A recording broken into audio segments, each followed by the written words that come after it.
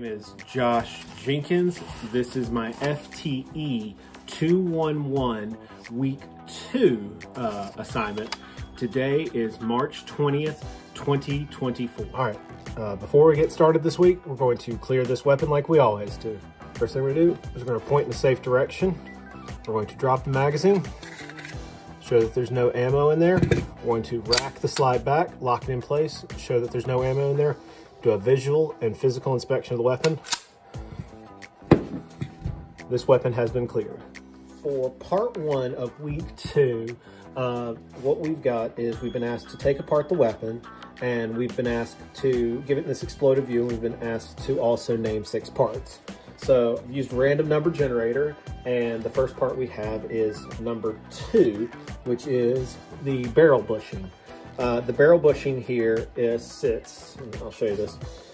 It sits, like the name would suggest, on the barrel, and it sits in the slide here, and it locks in, and it keeps the barrel snug, and it keeps it from rattling around. It also helps with the feeding, chambering, and firing aspects of the cycle of operations, because again, when you put it in, it locks into place. It's got this little notch right here that keeps it there. All right, the second one on our list for the random number generator is the plunger spring. So that's right here, and it's got a couple of plungers on it right there, but this plunger spring, what it does is it sits on this portion of, it sits right here, fits into this part of the frame right here. So the safety fits back here, and then the mag catch sits right here. So this plunger creates pressure on both sides that allows both the mag catch, or the slide catch, and then the safety to both fit in. So this is important for the safety aspect of the weapon, specifically around keeping the safety where the safety needs to be when it needs to be safe, and keeping the mag catch held up. Once the last round gets fired back, it will lock it open. So that's what the number 29, the plunger spring, is for. For part number 3, the random number generator says 34, which is our recoil plug spring. So this right here, again, we're kind of in that area right back on the barrel. This sits down here, and our recoil spring, which helps the slide feed, chamber, and load ammunition. It sits in there, and it captures that, and it keeps it from flying out. The barrel bushing, which sits right here, I'll show you that right quick. So the barrel bushing that fits in right there, it will, let's spin that right real quick.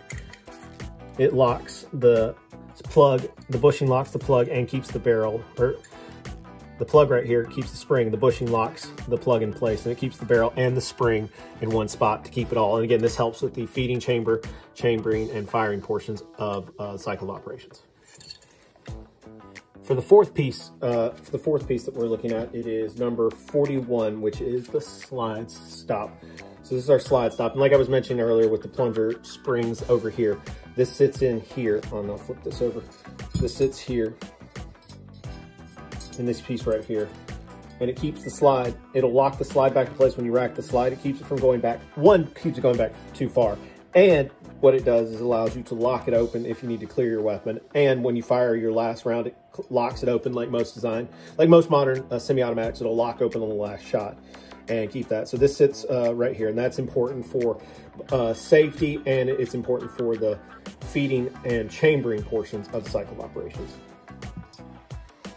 For our 5th piece, the number that comes up is 33, which is, again, up in this area. Seem to be getting a lot up here in the slide. We have our guide rod right here. And again, this is important because what it does is it allows, so I'll show you. So you've got your barrel bushing up in here. You got your barrel that sits, actually.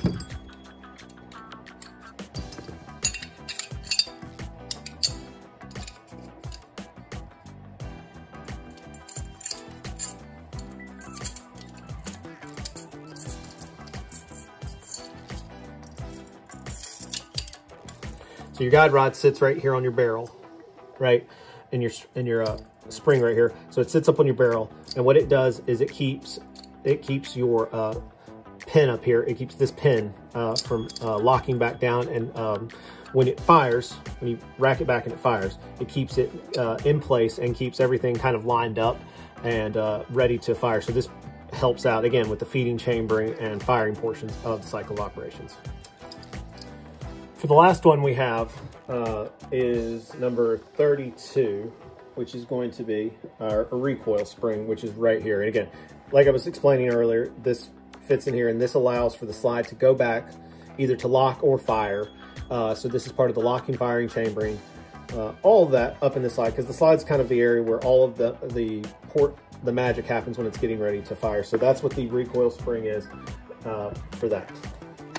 All right, now that we have this weapon back together, what we're going to do is we're going to do a functions check and a cycle of operations using snap caps like we've done the last few times. So first thing we're gonna do, point in a safe direction. We're going to load this weapon with snap caps. We're going to point in a safe direction. We're going to feed, chamber, and lock into place the round. That all happens in one motion. We're going to point in a safe direction. We're going to pull the trigger. It fires with keeping our hand on the trigger. We're going to rack the slide back to simulate an ejection. Round comes out. Feed and chambers the next one. Listen for the reset of the trigger. Trigger is being reset. Now we're going to fire and eject. Trigger resets. And then we're going to fire one more time. We're going to drop the magazine just for safety. This weapon has been functions checked and reassembled correctly.